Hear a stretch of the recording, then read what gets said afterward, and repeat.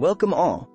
Bitcoin is a decentralized digital currency that was created in 2009 by an unknown individual or group using the pseudonym Satoshi Nakamoto. It is based on a peer-to-peer network that allows for secure and anonymous transactions without the need for a central authority like a bank or government.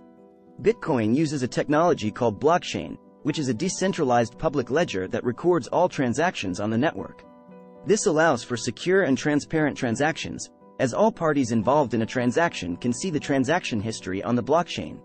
One key aspect of Bitcoin is its limited supply.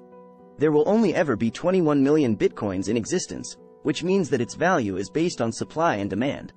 This has led to significant fluctuations in its value over time, with the price of a single Bitcoin ranging from a few cents to over $60,000 in recent years. Bitcoin has several advantages over traditional forms of currency, such as its ability to be used globally and its low transaction fees. It is also considered more secure than traditional forms of currency, as transactions on the blockchain are verified and cannot be altered once they are recorded. However, Bitcoin also has some drawbacks.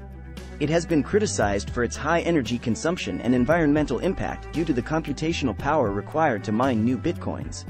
It has also been associated with illegal activities due to its anonymity and lack of regulation. Despite these challenges, Bitcoin and other cryptocurrencies continue to gain popularity and have been adopted by some businesses and individuals as a form of payment.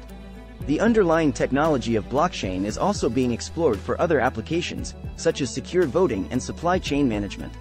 In conclusion, Bitcoin is a decentralized digital currency that has the potential to transform the way we think about money and transactions. Its use of blockchain technology provides security and transparency, but it also faces challenges in terms of regulation and environmental impact. Thanks for watching. Please subscribe to my channel.